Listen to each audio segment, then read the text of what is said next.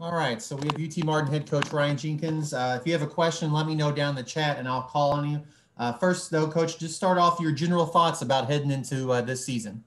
Yeah, I mean, I think we're kind of in the same boat as everybody. There's a lot of excitement here, especially in the locker room. The guys are ready to go. You feel really good about returning some seniors on the mound and some guys that have had a lot of experience in the league and guys that pitched meaningful innings for us. It just makes you feel a little bit better having that experience there, especially going in early.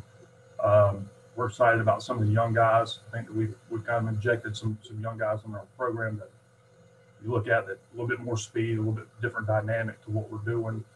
And then the other thing is we've been really fortunate with the weather outside the last 2 days and the 2 or 3 inches of ice we got right now. But we have been very fortunate this year as opposed to years past, being able to get on the field and scrimmage and, do the team defenses. We're not stuck in a gym or a small cage. So that's been really good for us, especially with the preparation getting ready to start here in the week. So you mean ice is not good for baseball?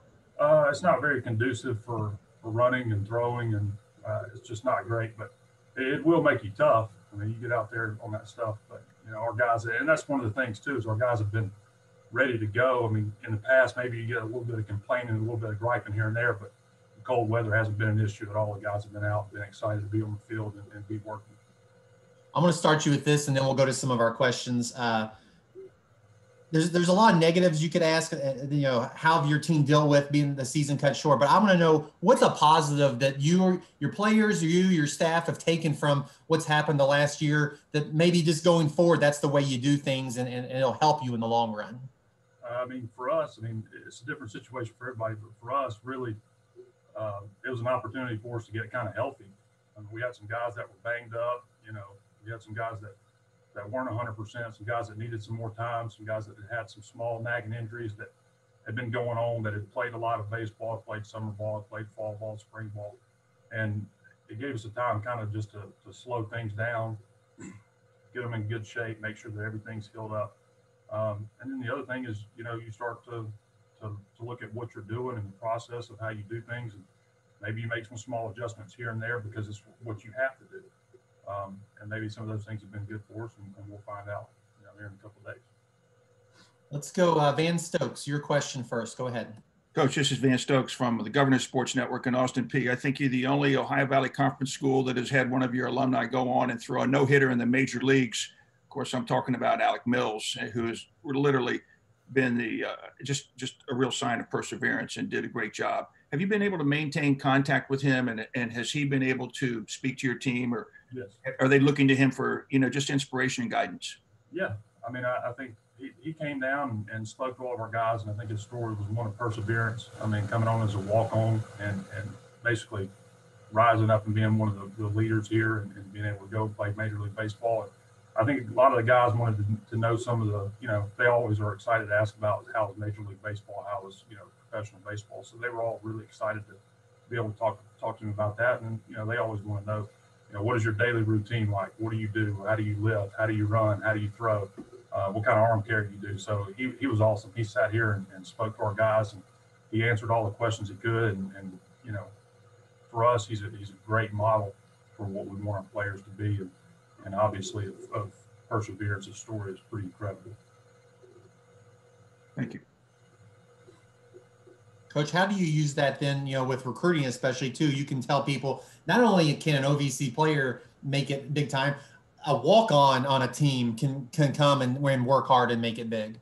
I think that's always a story that you talk to, guys that come in here, we talk to them about, you come in and you do the work and you persevere and you do things the right way and you progress, you have an opportunity to reach a place where you can play professional baseball. I think that we've got to start doing a better job, and I think this group that we have now will kind of start getting us on track of getting guys drafted. I think it's very important, especially with guys that we want to come into our program, to see players get drafted and play professional baseball and move on down the road. If anybody else has questions, let me know down in the chat. You only had 16 games last year, but in those 16 games, you had some really young players who made quite an impact, were having good seasons. They earned some of those freshman All-American honors that came out after after the year. Can you talk about that recruiting and those young players and them making a difference for you? Yeah, we've had a big group that, that's come in and been able to participate and contribute really early for us. Will Follett and Christian Hall, they started out really well last year. I think that it's important for us to start looking at those players and what they do for our program. I mean, you put those guys in the lineup. I think that Will Follett made Ethan Whitley better.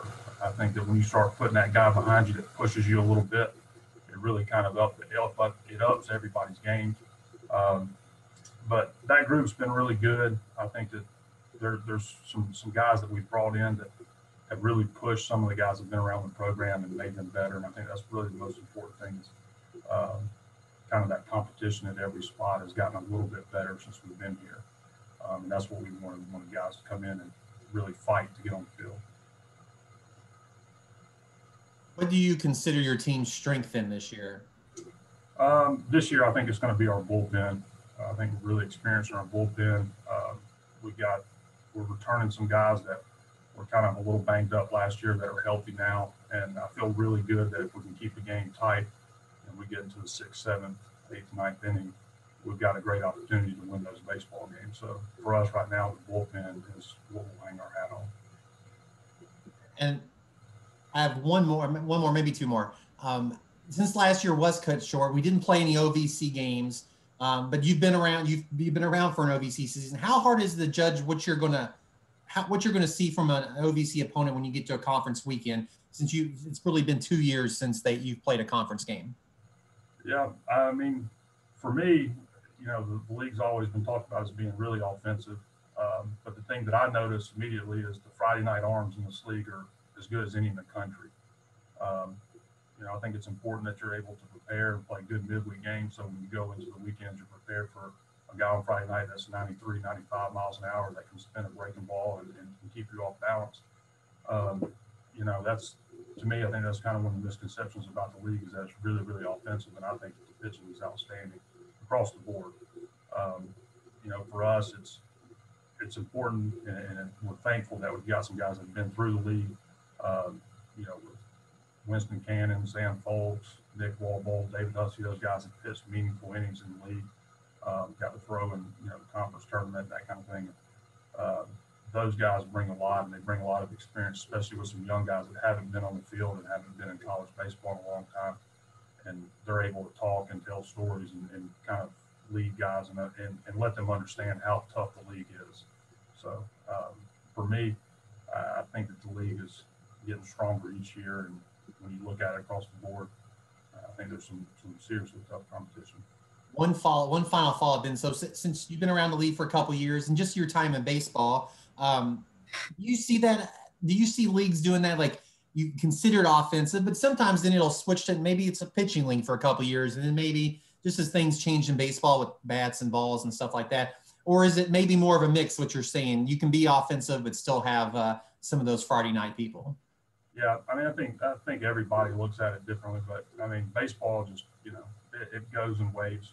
I mean, sometimes baseball tends to lean more offensive. Sometimes it tends to lean more towards the pitching side. I mean, I think for us, I think that anytime that you go out and you see these super high-scoring games, as a coach, you're trying to combat that any way you can. It just changes. I think every year there's something different to look at. But across the country, I think that some leagues kind of get their stamp. And this one, to me, from the outside looking in and then being in it, I think the stamp's always been it's really offensive. But I think a lot of that is the ballparks can play small at times. Sometimes the games, maybe on Sundays, in our league, we're throwing some younger guys, some inexperienced guys, and the games can get a little high scoring. But I think a lot of it has to do with the parks that we play in. Coach, we appreciate your time this morning, and best of luck, health, and weather to your team this year. Yes, sir. Thank you for having me.